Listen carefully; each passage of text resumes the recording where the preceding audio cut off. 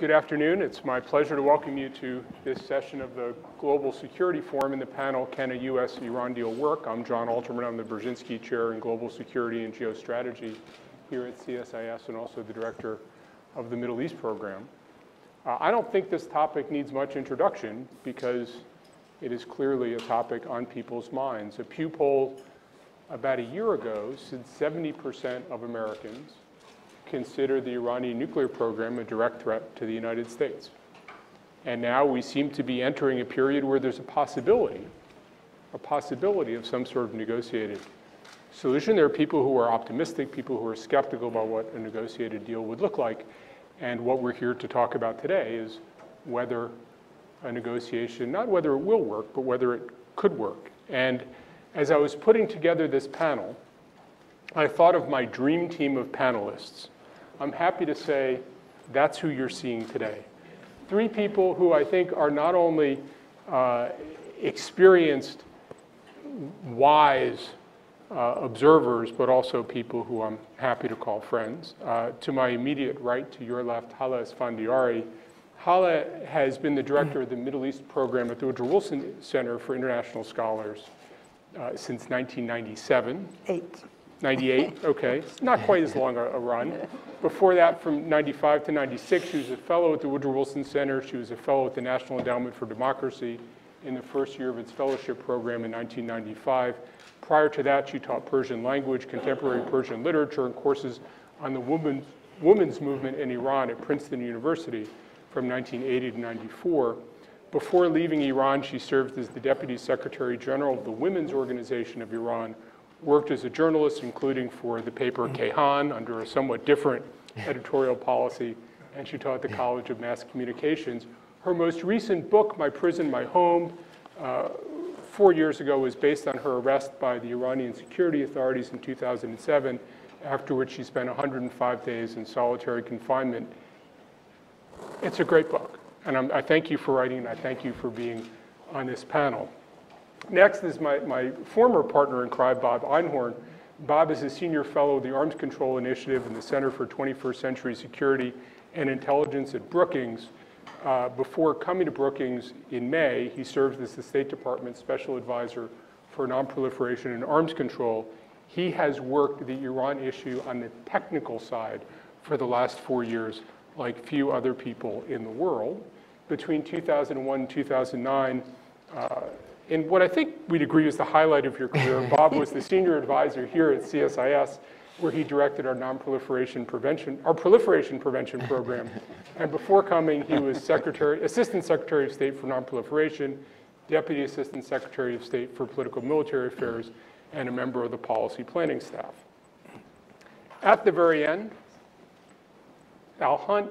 Many of you know him from his show, Political Capital with Al Hunt on Bloomberg Television, or from any of the analysis and debate shows that have aired in Washington for the last several decades. He writes a column for Bloomberg View. It also appears in the International New York Times, which used to be the International Herald Tribune. Prior to joining Bloomberg in 2005, he spent 4 decades at the Wall Street Journal, where he was congressional and national political reporter, bureau chief, executive Washington editor, and for 11 years wrote a weekly column, Politics and People. He also directed the journal's political polls for 20 years, served as president of the Dow Jones Newspaper Fund, and was a board member of Ottaway Community Newspapers. Now, what is most remarkable about this entire panel is I could easily have had all of their spouses and had a spectacular panel as well. Hala is married to Shobha Khash. Bob is, of course, married to Jessica Einhorn. Al is married to Judy Woodruff, all spectacular people. If I couldn't have my Dream Team panel, I would have taken my spouses of the Dream Team panel and done very much as well. So thank you. And thank you very much for being here. I think the question to start with is, when you say, can a deal work, what does working look like from each perspective? What does working look like from an Iranian perspective? What does it look like from a US administration perspective? What are the views in Congress about what working looks like? Why don't we start with Hala? First of all, thank you very much for having me and not my spouse. Although he would have been much better than me. But from an Iranian perspective, a deal an ideal deal would be a deal that will lead to lifting the sanctions. But the Iranians, being realists, know that this is a process, and it's a step-by-step process. So they are willing probably to make some concessions, hoping that the P5+1 will in return make also some concessions. And what they have put this time on the table is a serious proposal. Whether it's acceptable to the P5+1, we just have to wait and see what will happen in the next round of negotiations. While until recently, the approach was that everything can be dealt very fastly. Now they are talking about a long-term and step-by-step.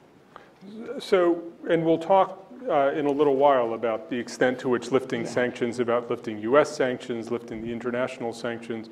But from an Iranian perspective, the goal is somehow to escape from the financial pressure that Iran's been under as a consequence of its nuclear program. Definitely. I mean, we know that the sanctions have had really back-breaking effect on the Iranian economy, on the everyday life of the Iranian people, and the goal of the government is that at the end of this negotiation, or maybe halfway through the negotiation, the banking sanctions and the oil sanctions can be lifted so that Iran will have access to its money, which is now it's not accessible to them, and would be able once again to raise the amount of oil exports, which is now almost by half.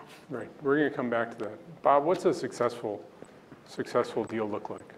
First of all, John, it's great to be back at CSAS. I see you've had an upgrade since I was last there. What constitutes success for the U.S.?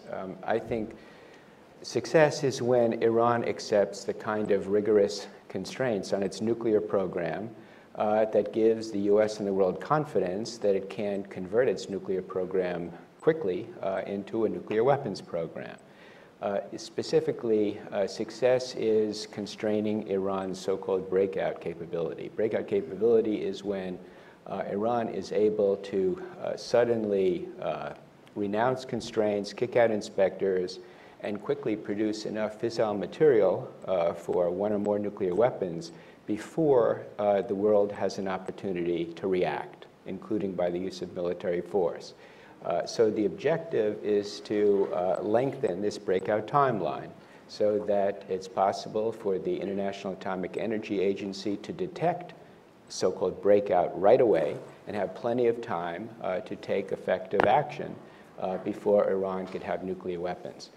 And constraining that breakout capability means limiting Iran's programs, especially its enrichment program, if one is allowed in an agreement, and I think it's inevitable that a domestic enrichment program will be allowed in an agreement, as well as to prevent Iran from using this reactor at Arak, this heavy water plutonium production reactor, to produce plutonium. And it also means putting in place very effective monitoring measures to make sure that Iran cannot have a covert program. Iran has experience in building a number of facilities secretly. They were discovered, but you have to guard against the possibility that they will try to have a covert program again.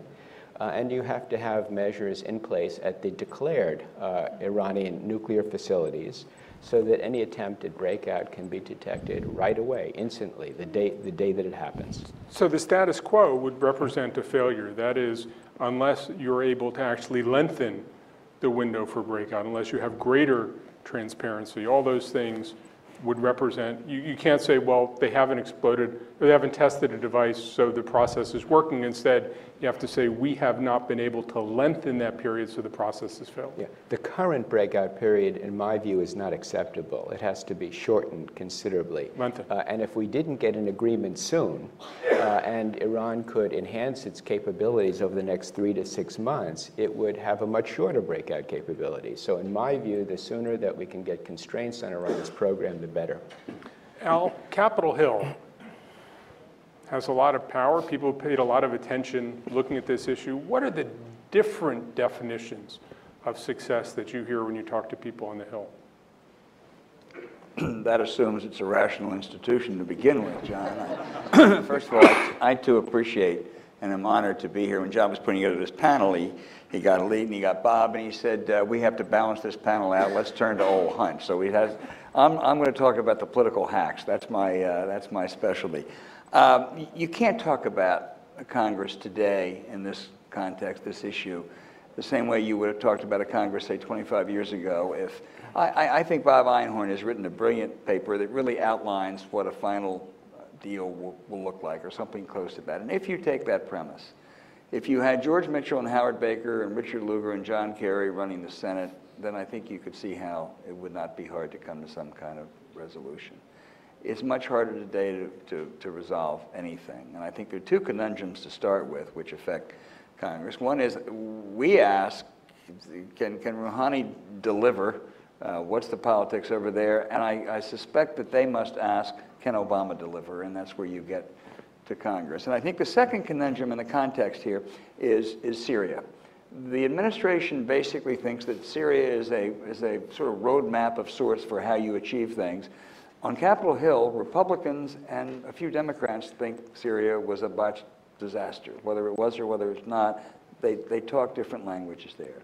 It seems to me that if they come to Congress, and as Bob can talk about with far greater expertise than I do, they can administratively waive a lot of these waivers, and they can decide they want to try to bypass Congress. The optics, the politics, everything's pretty bad about that, and it's probably not the way they're going to go. I think there are three issues that then come to the forefront. Number one, what will be the Israeli reaction? What will be the real reaction?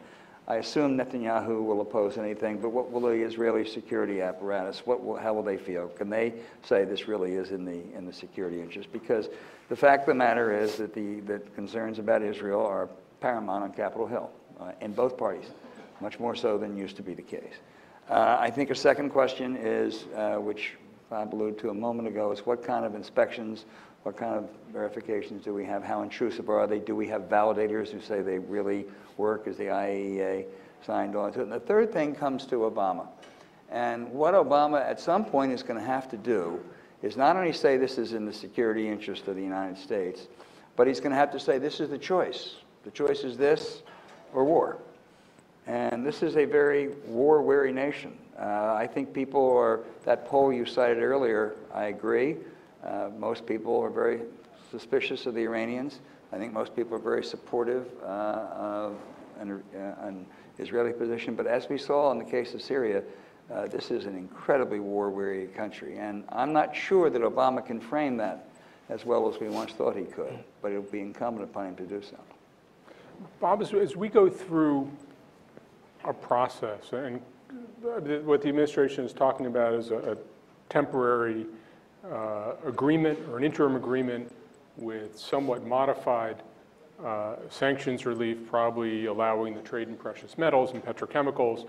It's something very incremental. That was certainly the Almaty offer. And they say we're going for a 6-month targeted negotiation.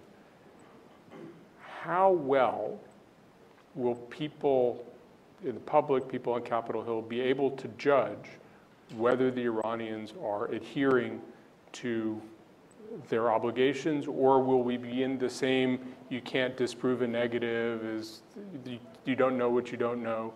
How clean is that debate going to be? You're picking up on what else said.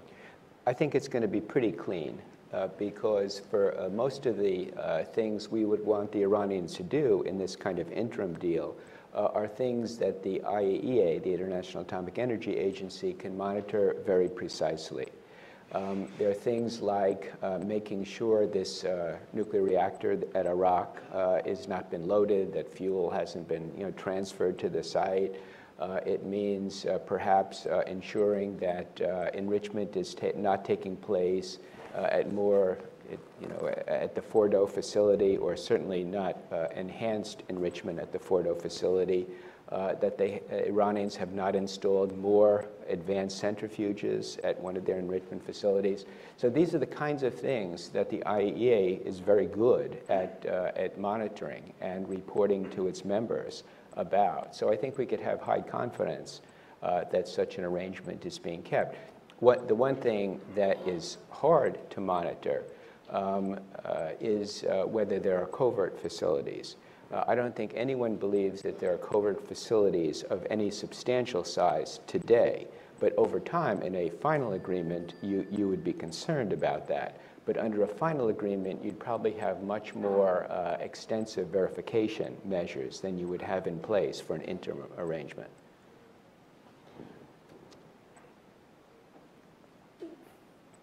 Who in Iran would be opposed either to getting an initial interim agreement or to getting a more comprehensive final agreement, like Bob suggested?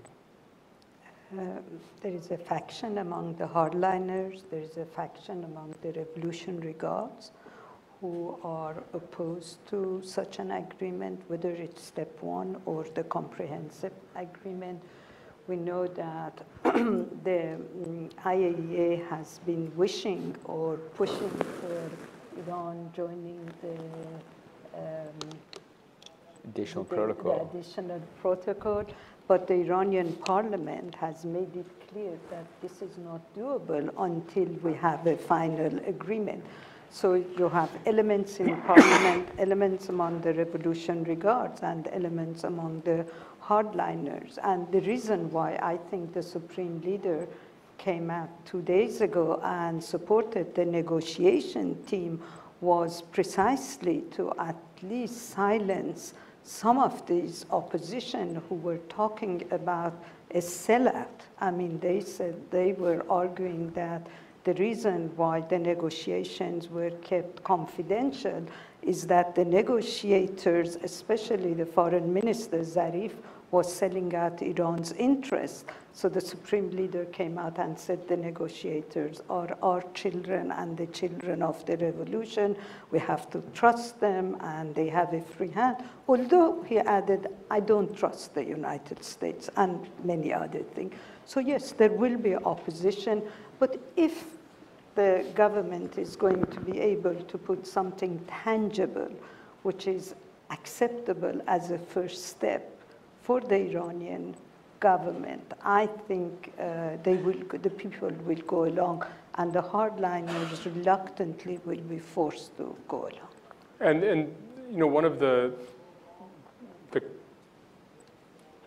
criticisms of Iranian negotiating behavior has been that the negotiations always get dragged out, that the negotiations are never over, that there's always revisiting. There seems to be a sense of urgency among some of the negotiators, but do you think there's a possibility that there'll be a faction that wants to move ahead and conclude an interim agreement, and there'll be a faction that said, no, we can do better, and you can't appear too eager, and it's not about the principle, it's about the timing?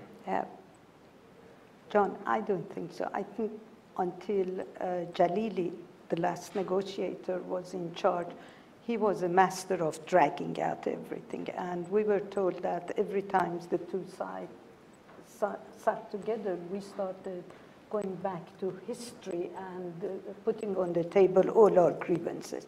This time, Zarif said, the past is the past. We are going to start today.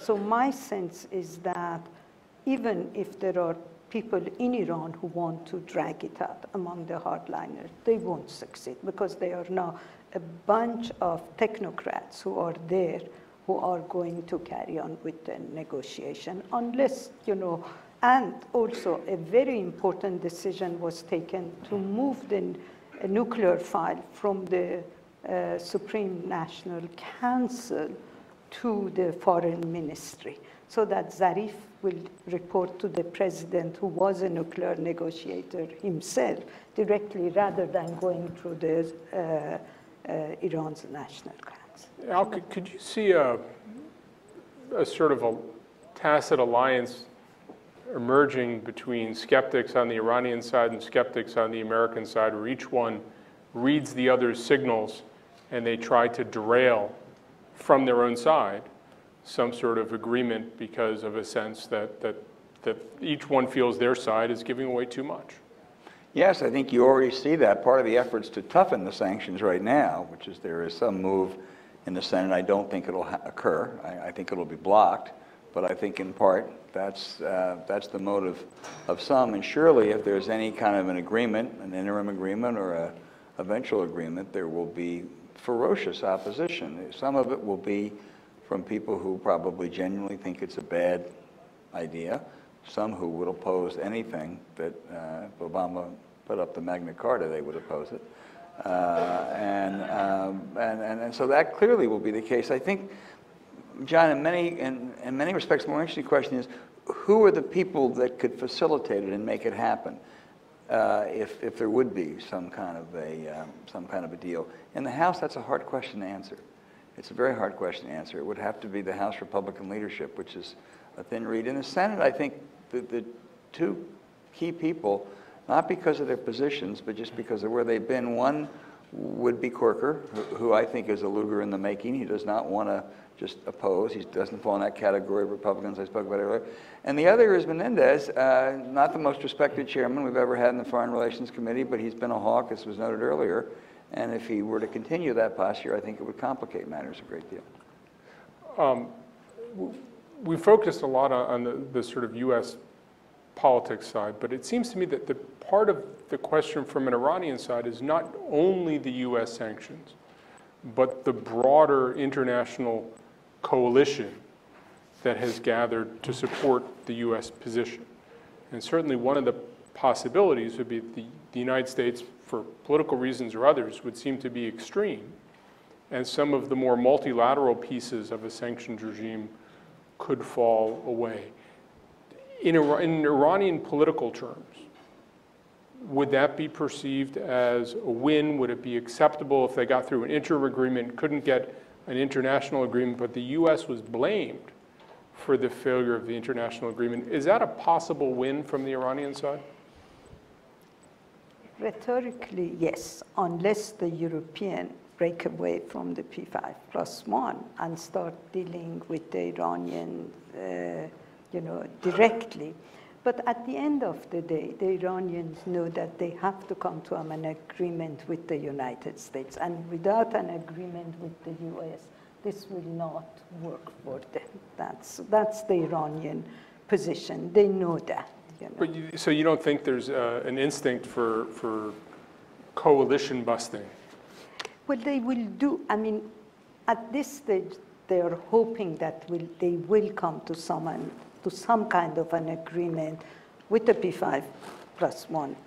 But if they don't succeed, I'm sure they will try focusing on the European, and they will try and create a wedge, definitely. I agree with Hala. I mean, a big win for Iran is to divide the P5+1, shatter the international sanctions coalition, and get the lifting of sanctions without having to pay the cost of constraints on the nuclear program through an agreement. So, sanctions lifting without agreement is the best outcome. I think the current team in Iran, the negotiating team, is realistic enough to know that they really have to have an agreement to get the sanctions lifted. But if negotiations are prolonged and become difficult, it could be that the Iranians would resort, to the tactic of trying to get the sanctions lifted without an agreement, by trying to demonstrate that they're the reasonable side, that the P5+1 have been intransigent, have asked for too much, unreasonable demands, and so it's not their fault. And don't know if that would have much appeal. I'm sure the U.S. administration and its P5+1 partners would try to counteract that tactic by demonstrating that they have, tried very hard to reach a compromise. Although I think what Al suggested was that where Congress is not necessarily supporting a sort of we're being the reasonable side. And there's a P5+1 negotiating position, but to the extent that there are congressional spoilers, that could make it more complex. I think that's one of the downsides of, piling on new draconian sanctions at this time. We will look like we're the intransigent side, that the U.S. is sabotaging an agreement and is responsible for a stalemate. And I think that's really one of the problems of piling on with new sanctions. This is precisely the argument that John Kerry's been making to his former colleagues over the last couple of weeks, that the coalition for sanctions is already fraying a bit, and that if the United States is seen as the real unreasonable hardliner, it's going to make it much harder to get the kind of deal that you want, and that's why they, among other things, as Bob said, think toughening the sanctions now would be bad. But in an overview sense, this is the message that he repeats. How does that play on Capitol Hill when you talk about the need for multilateral support for sanctions? I mean, is that something where people say what is making this work? Is that their solidarity, or are people saying what makes this work is American leadership? We're going to tighten the screws and tighten, and everybody has to follow us because we're who we are. John, your question supposes that Congress is a homogeneous institution. No. And no, but I mean, when you make that case to Ted Cruz, it's probably going to get a different reaction than if you make that case to Senator Corker. I think it's a persuasive case. I actually think some of the so-called hawks, the Lindsey Grahams of the world, are open to conversations and open to considerations on this. So I think that is an argument that is not automatically rejected by some of those people. I think it goes back to what I said earlier. Some arguments are going to be rejected by elements on Capitol Hill, no matter how persuasive or how rational they might be. And you mentioned earlier the sort of politics around waivers. We currently have 4 more sanctions laws. They are in place until the end of 2016. If the administration moved forward with waivers, either as part of an interim agreement or as part of a final agreement, if the administration, there's an article in National Journal today that suggested that the administration might not enforce provisions of the law, especially actively, what are the kinds of reactions that would arouse on Iran as an issue? I'm sorry, that would arouse what? What kind of, if the administration tried to either Right. officially waive or implicitly waive aspects of current legislation or current law? I think, John, it depends on the context. If it's done whether it's an interim or a final agreement where there is a consensus among a lot of people, including some of the people we talked to earlier, that this is not the perfect deal, but it's a good deal. If it's a deal that could get through the Senate, but the House says no way, I mean, we're almost back to looking at Syria as a model of sorts, then I think probably they could do it. Short of that, however, I think it's not just the optics, I think the politics of it become very difficult. And the administration, in a way, I hate to keep talking about Syria because I know how different the issues are, but in a way they complicated their ability to do that by making the decision to go to Congress and talking about the importance of congressional authority on an issue that's important as it may be, doesn't rise to the level of this issue. So I think it's not an easy question to answer, and I have proven that by eluding an easy answer, but I do think it's complicated. Bob, your paper that we're going to plug again, that Al referred to, you delivered in Israel a couple weeks ago, was premised on the idea that the deal might not be great, but it's better than sanctions falling apart, and it's better than what war would give you. Both in terms of the sort of international coalition, but also in terms of what the Iranians do. Who are the kinds of people who are very skeptical about that argument? I'm sure that it has not found favor in every corner. And what do you think would persuade people that, that really is kind of the best thing? I'm not sure what will persuade them. If anything, will persuade some of them. Look, you just have to compare this deal to the alternatives and look realistically at the alternatives.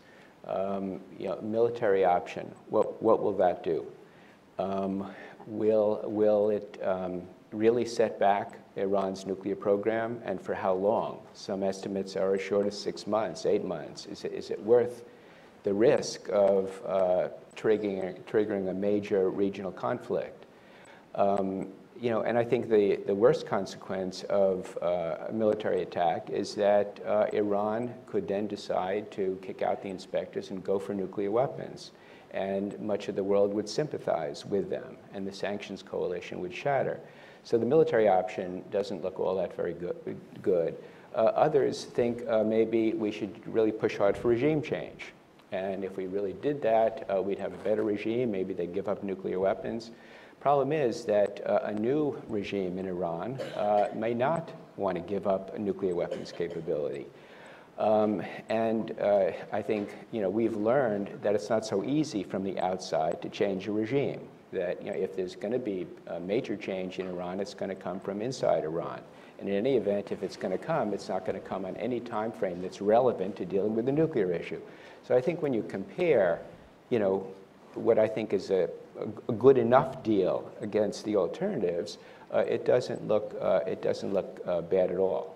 Is it good enough? I mean, I'm wondering about the, you know, is it good enough? The Israeli Defense Minister, Moshe Ya'alon, October 24th, sharply attacked the U.S. leadership without mentioning it, said, "We're saying beware. To the Western leaders we say, don't be seduced by the Iranian charm offensive. Don't be tempted to ease the sanctions before you have a clear result in your hands, clear proof that Iran has no nuclear capability, no military nuclear capability, no uranium enrichment capability or anything else. We're warning you because we are seeing indications from the West to the effect that, oh, they're talking nice now. There's been a change in Iran. Let's go meet them halfway.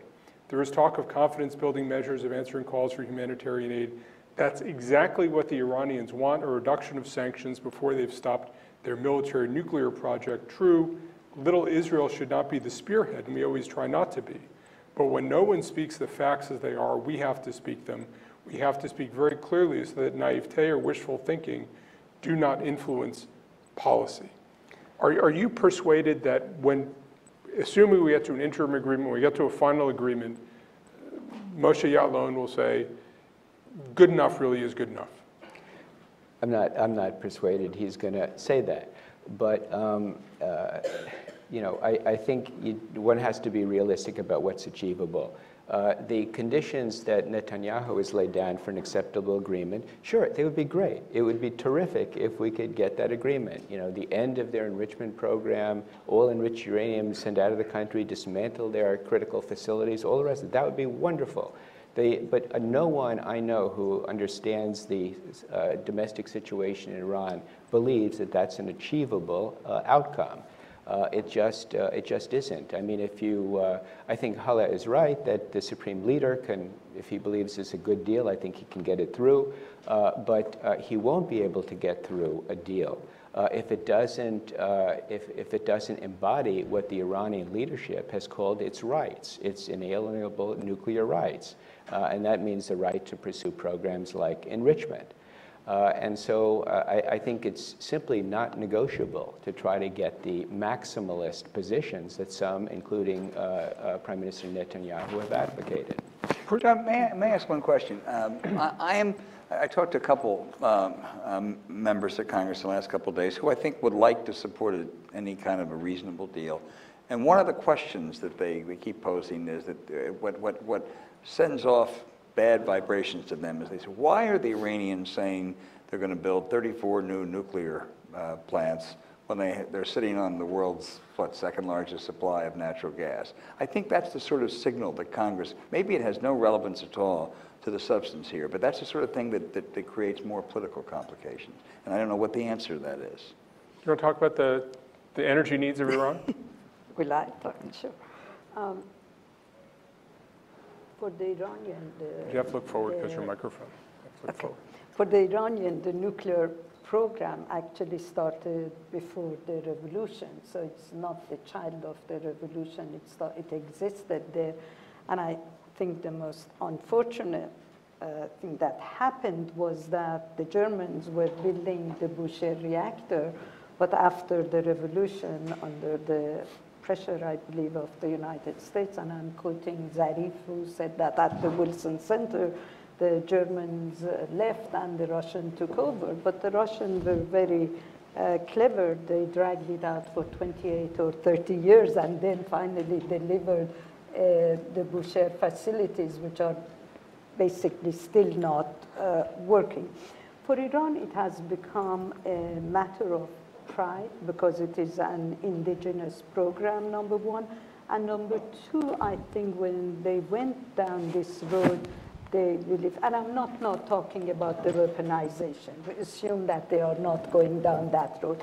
But they wanted to have nuclear energy, and I felt it is their right to be able to have access to nuclear energy. And now they have, and it's, to have access to this is a matter of consensus among most Iranians, even the Iranians who are opposed to the regime and are in the diaspora, believe that Iran has the right to the nuclear energy for peaceful purposes. But they have made also certain, as Bob said, they are not going to give up completely, enrichment. They are not going to, they don't trust any country probably to send out their 20% stockpile. I mean, this is the big problem. I mean, who can you trust as far as they are concerned?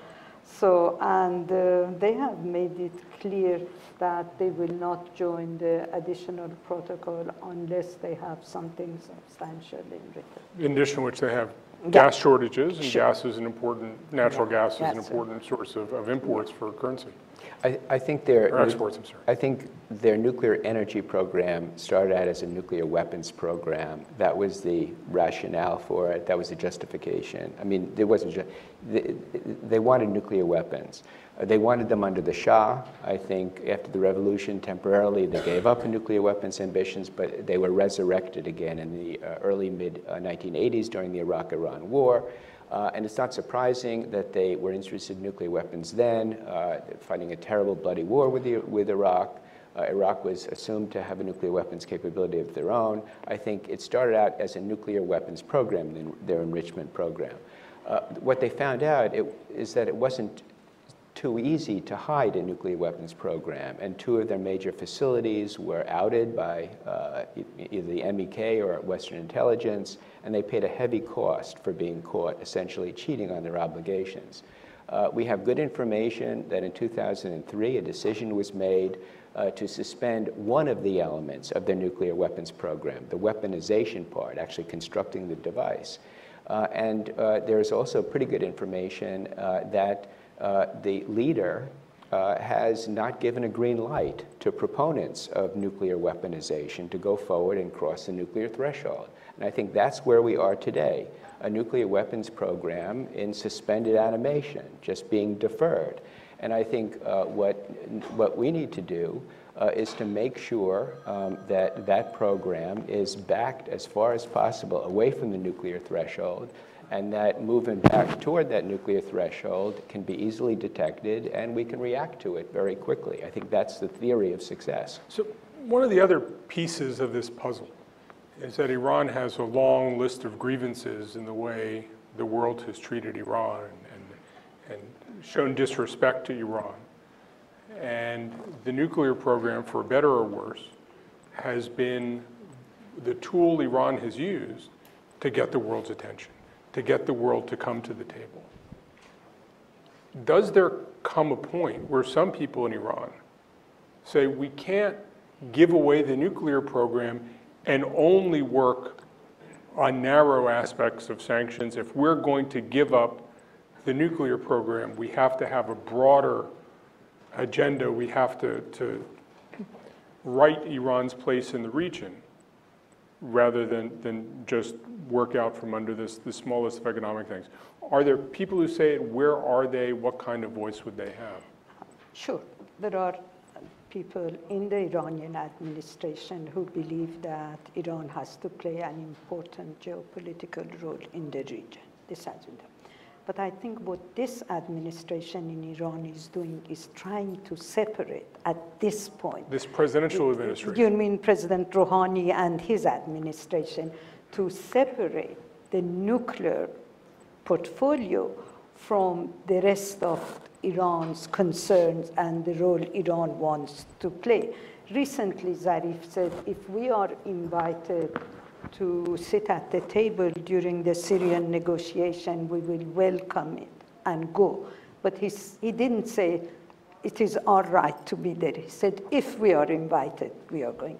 So I think they would like to focus at this stage only on the nuclear program, hoping that because of if they can get some sort of an agreement, the sanctions will be lifted, and then they will start dealing with other issues. But that represents that faction in Sure. the government, and it doesn't represent necessarily the leaders thinking about where the nuclear program fits in, and it doesn't necessarily address what the leader may think about the role of the nuclear program as a tool, as an instrument, to resolve a whole range of grievances about Iran's place in the world. That's just President Rouhani. Yeah, but John, President Rouhani doesn't speak in a vacuum. President Rouhani speaks now for a faction in the Iranian establishment, and so far he has the support of the supreme leader. How long this will last, we don't know. But so far he has the support of the supreme leader, and he believes that if he can deliver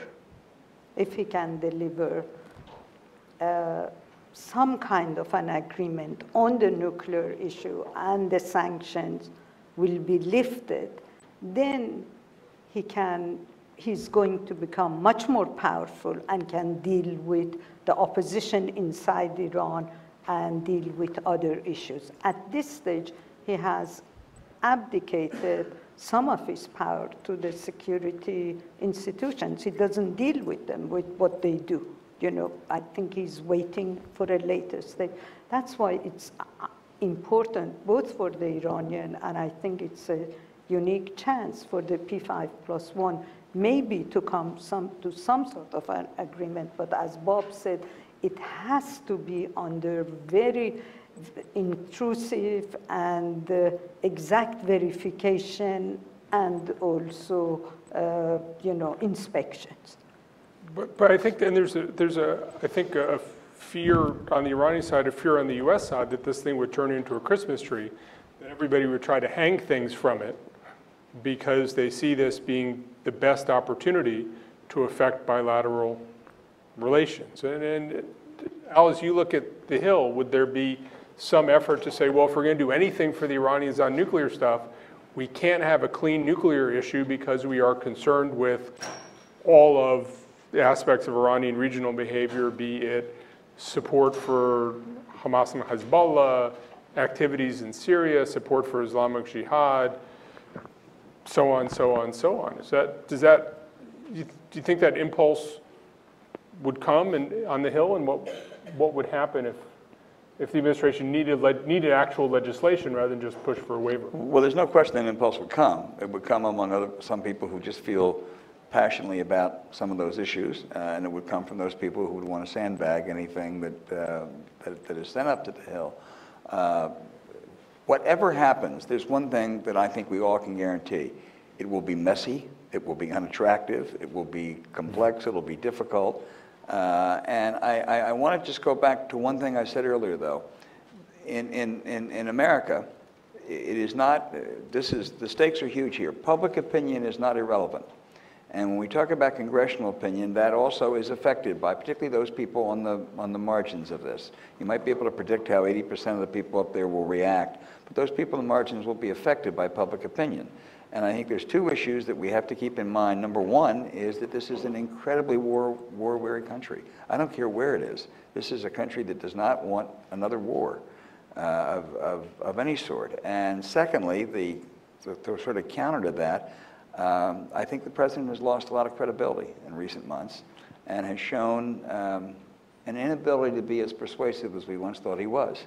And if he can't recapture that, I think that's going to create problems. How does that perception affect the president's ability to negotiate with the Iranians, in your judgment? Well, I'm not sure, well, it affects it in the sense that if it eventually has to go into the political arena, that has to be a consideration. I'm not sure that first of all, I don't think the administration would accept my premise, so therefore it wouldn't affect it that much. But I think that certainly there's going to be a question raised. In the end, any interim or any final agreement is going to be made by the President of the United States, subject to congressional approval perhaps. And how he presents that and how effective he is in persuading people this is in the security interest of the United States, security interest of Israel, and as Bob said, it's not perfect, but it's good. And his ability to persuade people of that is very relevant to this. And Bob, am I correct in getting from your comments that the President doesn't necessarily need to get clear congressional approval, that this is principally a multilateral agreement which Congress doesn't have to approve and Congress doesn't have to be a party to? I mean, they have to approve it in a certain sense. They're going to have to agree ultimately to repeal some of the sanctions that are on the books. They're going to have to cast votes on that. They're going to have to cast votes for funding some of the arrangements that come out of the deal. But whether they'll have to approve the deal itself is unclear. Whether it would be a kind of action taken by the executive that doesn't require, even support of both houses of Congress, not to mention a treaty, is not. I don't know that it's been determined at this point. The timing of an agreement is unpredictable. There's a sense of Iranian people. I think the negotiators perceive the Iranians feel an urgency to make a deal. But let's say we sort of get kind of a partial interim something. Is there any point at which we should say, you know what, we shouldn't try negotiating this? That either Rouhani's not serious, Rouhani doesn't have the juice to make the final deal, the Iranians are playing an elaborate game, and it's not really leading to a conclusion. Can you conceive of a point where we would say, we're not going to negotiate this at all? And what would the indicators of reaching that point be? During the last Iranian administration, when Saeed Jalili was negotiator, in January 2011, at an Istanbul meeting, the Iranians took the position that they were not prepared to talk substance with us until the P5+1 explicitly recognized the right to enrich uranium and immediately lifted all sanctions. Even the Russians and Chinese essentially threw their hands up and said, this is not serious, this is ridiculous. And in effect, we called off negotiations at that point. We didn't resume them for over a year. I think that would be what would happen if we discovered that the Iranians really weren't, in the end of the day, serious. Their actions didn't match their moderate rhetoric. Then I think the recourse would be to suspend negotiations and to seek a ratcheting up of the sanctions, and to use Iran's stubborn behavior at the negotiating table to seek international support for a ratcheting up of sanctions. We wouldn't have to work very hard with the U.S. Congress to get the U.S. Congress also to strengthen the sanctions. I think that would be the recourse. I don't anticipate that happening, frankly. I think so far the Iranians have seemed to be very serious about reaching an early agreement. If it turned out that at the end of the day they weren't prepared to accept the kinds of constraints that would make a deal acceptable to us, I can imagine simply suspending the talks and resuming the pressure strategy. And that would either lead to more crippling sanctions that would really try to either bring down the government or a military option, in your view? Well, in part, it would depend on how the international community perceived it. If they thought that we were being overly demanding and we were causing an impasse, I think it could lead to an unraveling of the sanctions. And if we used military force in those circumstances, it might not be seen as legitimate, and we'd generate a lot of sympathy for the Iranians. So it would depend on how it was perceived at the time.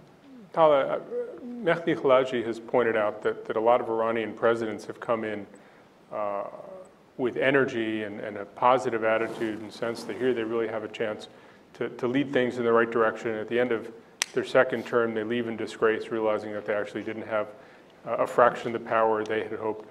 You seem to think that Hassan Rouhani is in a different position. Why is that?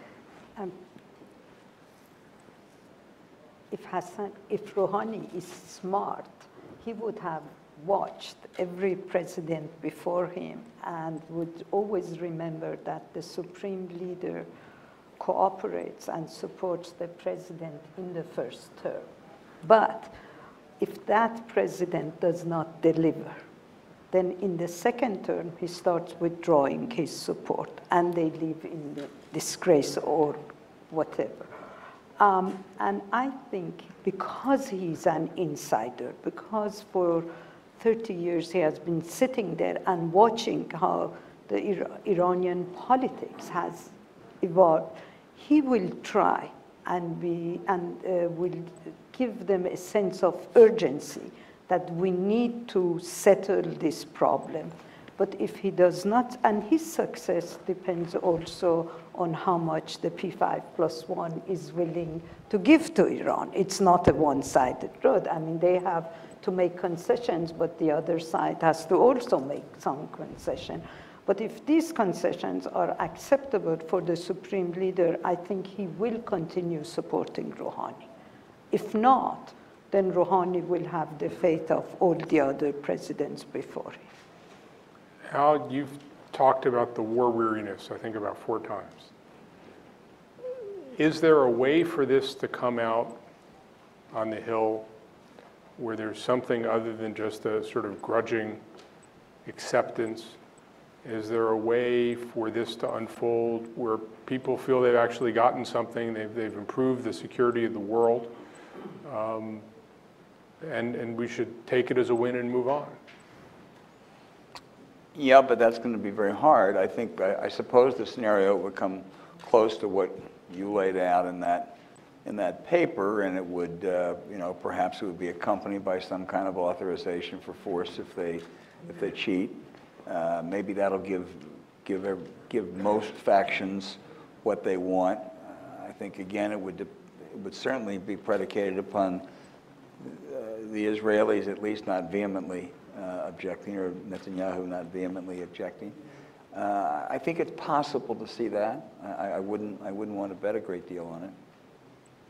And Bob, you think that at the end of the day, the center of Israeli public opinion will say, even if it's imperfect, it's realistic, it's the best we could do, and we can live with it?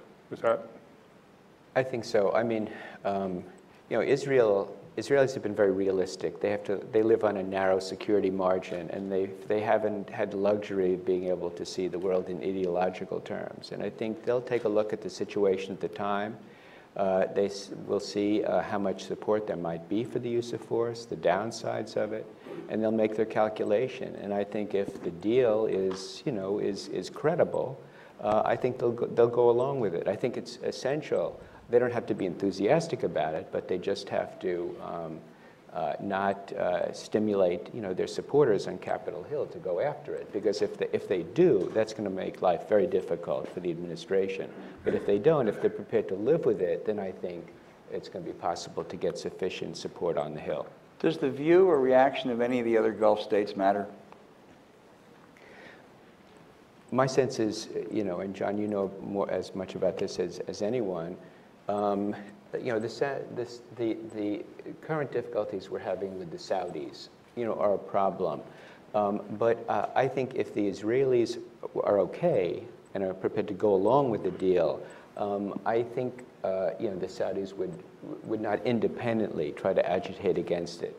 The Saudis have a different kind of problem. The Israelis are concerned with the contents of the deal. They want to make sure that it prevents an Iranian nuclear weapon.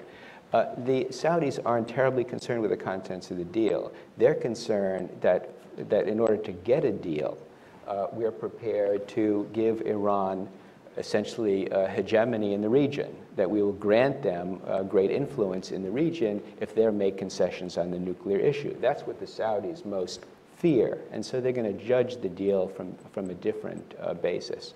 I think they fear two things. One is that the Iranians would implicitly get regional hegemony in a way that would be to their disadvantage. And the other, somewhat related but still distinct point, is I think a fear that the United States would naturally rather have a strong relationship with the Iranians like we had for much of the 20th century, and that their alliance would weaken. And as the US-Iranian alliance would strengthen, that there would be a zero-sum dynamic, and that would be distinctly to their disadvantage at a time when they remain, much as it causes them discomfort, relying on a US security guarantee.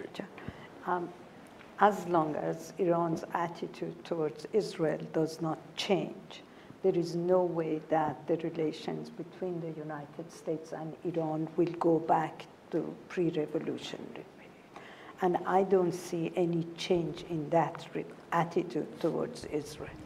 So I don't think the Saudis should worry about that. Not this week. Not this week, definitely. I would love to bring you in. We have some wireless microphones. If you could just wait for somebody to come. If you could do me a favor, follow my 3 rules. One is that you identify yourself.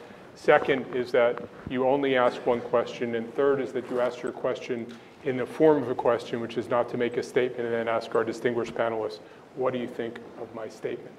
A question right here. Steve Benson from CSIS. I think about the complex, dangerous task of ridding a region of thousands of tons of chemical weapons. And then I think about it in a conflict zone. And then I think about it with influence from Iran and troops and just influence, political influence. And I wonder about a potential misstep, another action of mass destruction in the area with chemical weapons. And I think about how Iran might have to be involved in the guarantee that that wouldn't happen. Is this something that plays on the negotiation table? Is this something that is within the thought process of the folks that are making these decisions? There's a lot of capital involved, political capital involved in making sure this Syrian thing comes out right.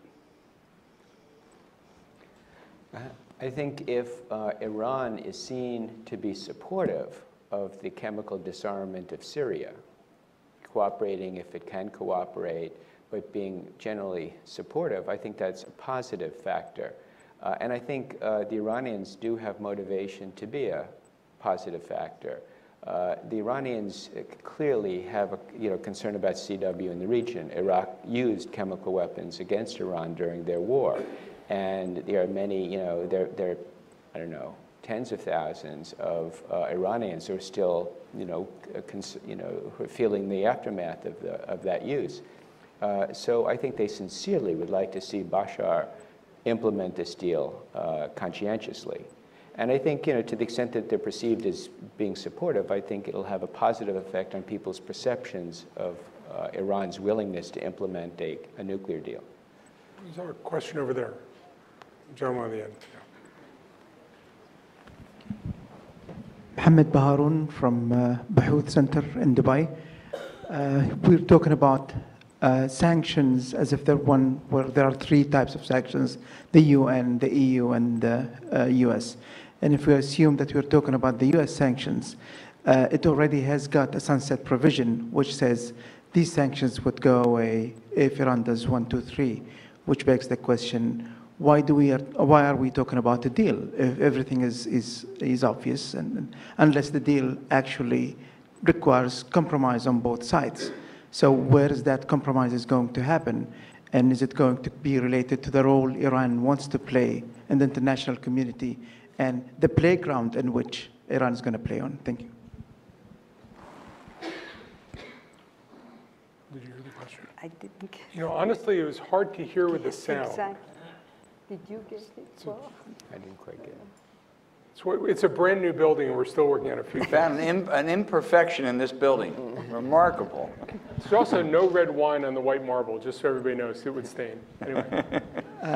Okay, the sanctions has got sunset provisions. Right. That says if Iran does this and this and that, the sanctions goes away. Right. Why is there a need for a deal if the provisions are very Oh, okay, obvious? so the question is that the current round of, the current legislation has a sunset provision at the end of 2016.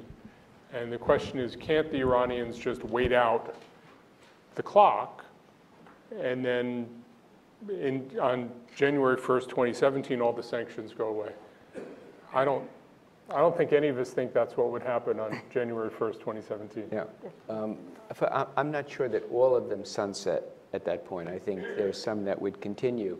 But even if they were to sunset and the requirements for lifting them had not been met, I can guarantee that the U.S. Congress will adopt a new law that will extend those sanctions. I don't see there's any risk of that ever happening.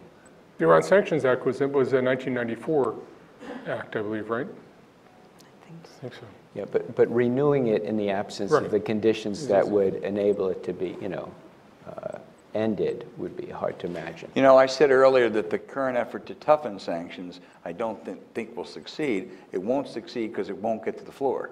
If it got to the floor and there was a vote, it would succeed. And the new sanctions won't expire. If there are new sanctions, they won't expire in They won't put in the 2016. sunset provisions. No, definitely.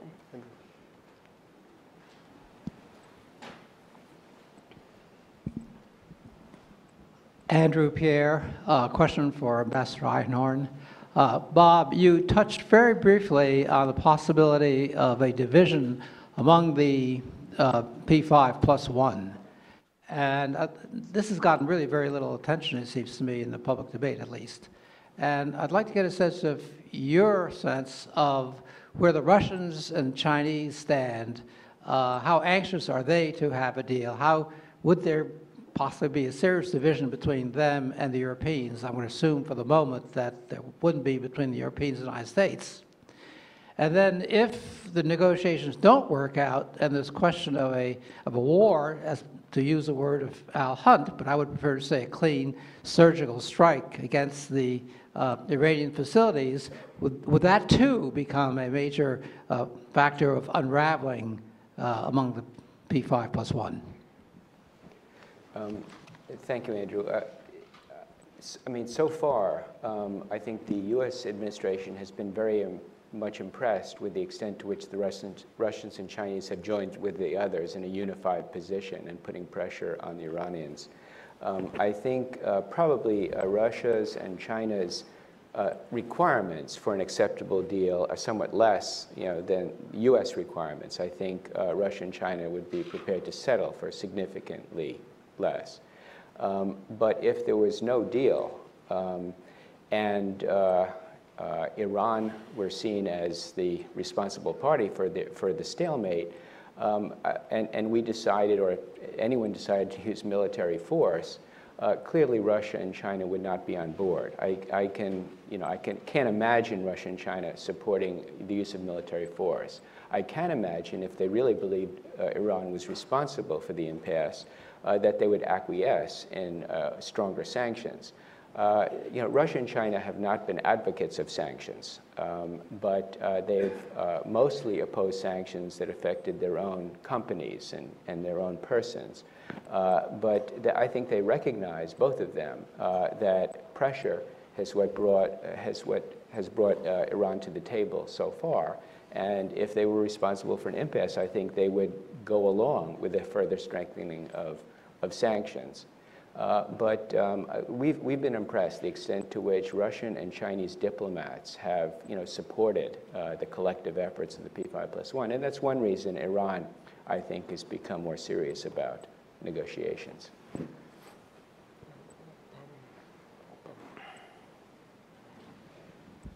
Bob Kopakin, an independent energy consultant. First of all, congratulations on the new building, John. My question is for Mr. Einhorn. You talked about an interim agreement versus a comprehensive one.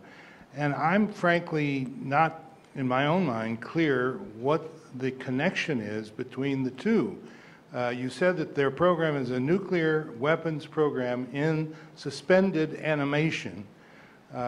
Could you elucidate what the connection is and how we get from the interim to the comprehensive program? Yeah. I think the interim deal would be, I think there'd be two elements agreed in a framework. One would be an interim deal putting interim constraints for about 6 months on Iran's program. The other would be the general outlines of a final deal that would be concluded at the same time as the details of the interim deal. The interim deal then would be implemented for about 6 months, during which time you would negotiate the details of the comprehensive arrangement. Why do you need these two parts? Why don't you go directly to a comprehensive deal?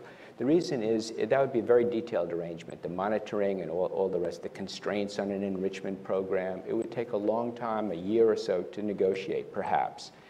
In that time, Iran could make substantial progress on its nuclear program. I think they're at the verge of making a substantial gain in their program. There are things they could do now that would really get them closer to the nuclear threshold. I think it's in our interest to have an interim deal immediately, very soon, that could cap that program, essentially freeze further progress while we're negotiating a comprehensive deal. And there's another reason for that.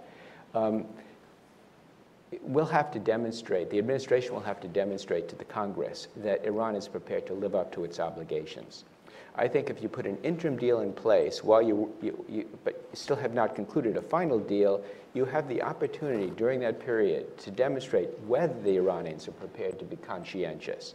And if they are, if they're prepared to live up to their commitments, I think that's a much stronger argument that the administration can make for congressional approval of a final deal. So I think there's a sound relationship between the two. And my understanding, just to clarify, my understanding is the interim deal essentially has them mothballing a lot of equipment, shutting a lot of equipment down in a verifiable way. So it represents a clear freezing and not just treading water. Yeah. Now look, we have our own means, intelligence means, to get a handle on, whether they're pursuing covert program. And I think it's the view that, that we are not aware of any covert activities, and I think even intelligence communities like the Israelis doubt they're pursuing covert on the basis of their own national technical intelligence means. So we have a basis to do that now. In a final agreement, we'd have much more robust verification in place, and I think much greater confidence that they didn't have a covert program. But this would be a 6-month period, a relatively short period. This gentleman over here. Thank you. Edward F., Georgetown University. I think it's worth asking who has time on its side in this situation. Clearly, Iran is hurting because of the sanctions, but if you look at it from our point of view, consider other controversial agreements, Law of the Sea, CTBT, New START. Not only can the opponents say we can live comfortably without this, they actually prefer a world without that agreement. Here, the situation is completely different. I don't think you can find anybody who would say the current situation is fine. No agreement for us means more centrifuges, more enriched uranium, closer to a weapons capability, closer to war. Doesn't that make a difference in how the issue is posed here in Washington? I think one of the positive aspects of the current situation is that both sides seem to have an interest in early conclusion of a deal. I think it's fairly symmetrical, and that hasn't always been the case in U.S.-Iranian history in terms of incentives for reaching any agreement. I think here, you're right, Ed, we would like to see constraints put on that program soon. They would like to see sanctions eased on their economy soon, and I think that gives both sides incentives for an early deal. Can I follow up on that and also on Bob's point? Is it catastrophic for either side if they judge the other side's intentions wrongly? That is it catastrophic for the Iranians if they misjudge the United States and there's really no deal available? Is it catastrophic for the United States if we misjudge the Iranians? I think it's going to be catastrophic if they misjudge the United States, because they have put so much on the table, and their own reputation, their own survival. I mean, by their own, I mean this group, the negotiating team in This is Iran. President Rouhani's team. Yeah, I mean, it's Rouhani, Zarif, and his whole team. So it is going to be catastrophic, and some of them may not even survive.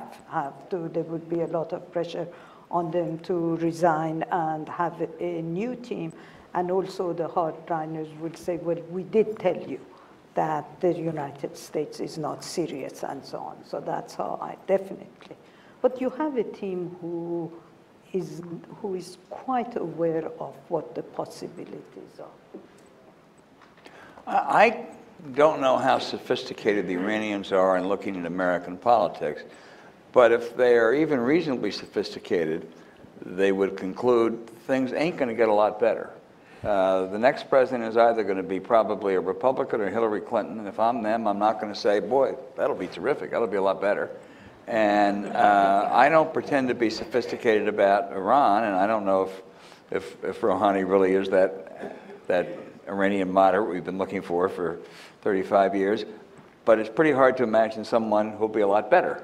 So it seems to me that either side, if they make a calculation and they misread, as John said, that things are going to get better, that really would be a rather stupid miscalculation. So 2 more over here, and then finally there, and then we'll wrap up. Thank you. Bill Murray with Energy Intelligence Group. A slightly different question, but this has to do with a meeting taking place in Switzerland, I guess, during the past week concerning potential Middle East nuclear-free zone. And there was, actually it's a bit below the table, but there was both Israeli and Arab representatives there, although they may not have been talking. Is that, the administration obviously cares about this a lot and is paying attention to this and maybe on a pushing below the radar. Is this, how does this relate? Obviously it's tangential to the direct question, but it doesn't seem so since this is the Middle East and it's all in one stew. It wasn't just Israeli and Arab delegates there. There were Iranians there as well. But I think it is tangential to this negotiation on the Iran nuclear issue. This is a long-standing proposal to turn the Middle East into a zone free of all weapons of mass destruction. Israel hasn't been enthusiastic about going forward with this arrangement as long as it doesn't have peace with all its neighbors and it has concerns about some of the nuclear weapons programs of its neighbors. This has been ongoing since 1974 when the Egyptians and the Iranians jointly put this forward. At the NPT conference in 2010, they called, the NPT review conference, they called for a Middle East conference of regional states to negotiate this zone. There's no practical possibility that this is going to make any headway. And this has become a matter of kind of political theater. With a number of countries pointing the finger at Israel because of its nuclear program and trying to put it in the hot seat. The Israelis not wanting to be put in the hot seat and refusing to have this session. The Iranians, even though they've been accused by the IAEA Board of Governors of violating their non-proliferation obligations, are trying to act as if they're the strongest supporter of this Middle East zone. So it's a lot of political theater, but it's not going to result in anything, and I would very much doubt there's going to be this conference anytime soon. Don't book tickets yet. Thanks so much, John. Chris Nelson. I'm an Asianist, so please forgive a really naive question. It relates to, in a sense, the congressional and Israeli questions. Is it naive to say, at a certain point, to have a deal that is successful, implicitly there must be some opening for a rapprochement between Israel and Iran? That is it possible to talk about Israel-Egypt style working agreement Is that something that we should include? Because as you guys were saying, to get Capitol Hill signed off, the Israeli reaction, but also the Iranian existential threat question, it strikes me as essential to the messaging and the selling of the agreement. Should we be thinking in terms of the Israeli-Iranian conundrum as part of the nuclear deal? Because we haven't really talked about that. Thanks. Well, I would defer to the two experts that I'm sure that would make it much easier on Capitol Hill, but everything I've read suggests that's not going to happen. Look, an Israeli-Iranian rapprochement would guarantee support in the U.S. Congress. All right, but it's not going to happen, as Hala, pointed out. So it wasn't a question. Oh, it was a hopeful question. At least you didn't ask about unicorns. Thank you very much for your participation. Thank you very much to our terrific panelists. I appreciate your coming. We look forward to seeing you for the rest of the afternoon. Thank you.